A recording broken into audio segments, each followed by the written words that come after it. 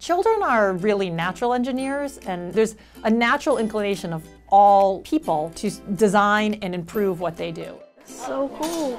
It's now moving across the track. I just saw the excitement, the engagement. I just saw the kids come to life in a different way. As they're leaving, they tug on me, "Don't let us go." That is totally powerful, that a program brings that much excitement that kids don't want to leave and they're begging and trying to find out, when do we get to come back?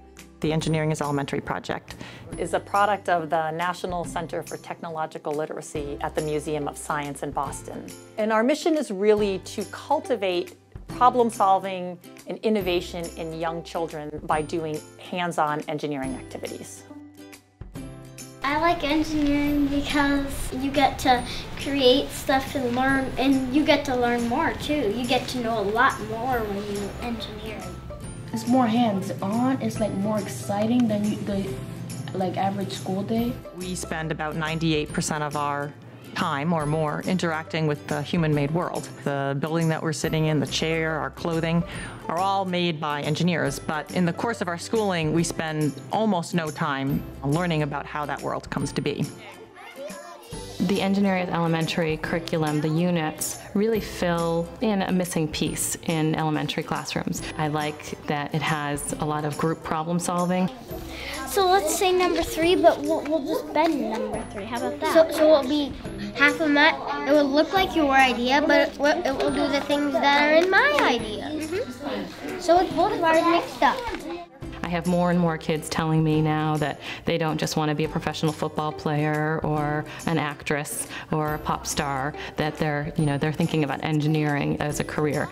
When I grow up, I would like to be an engineer because I've been wanting to make things that would be helpful, and when I grow up, I think I can make things that would be helpful for people. EIE crosses so many content areas. They are doing reading, they are doing writing, they are doing math, they are doing science, so it hits all of our standards. Our project identified 20 of the most commonly taught science topics in elementary school, and that structured the fact that we would be doing 20 Engineering as Elementary units. We give the children a very simple 5-step engineering design process that they use.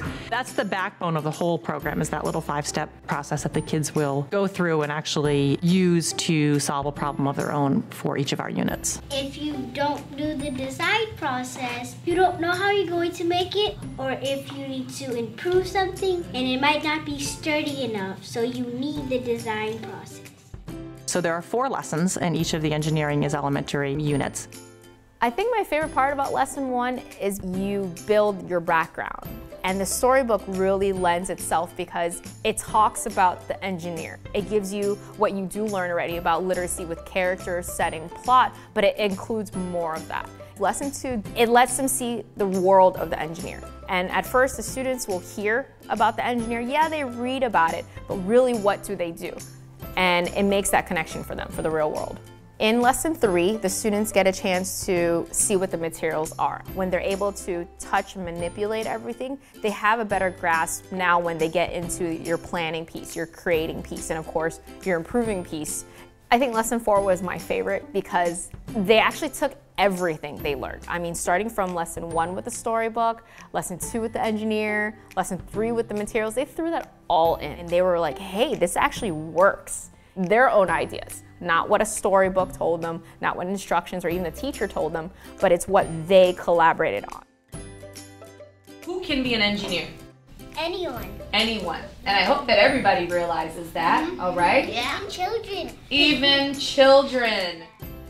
Every day I leave with the satisfaction knowing that that engineering lesson that I provided, it reached everybody. Nobody's head is down, everybody's high-fiving, they're huddled together doing teamwork, they're solving real-world problems. I really feel like EIE allows me to be the kind of teacher that I want to be.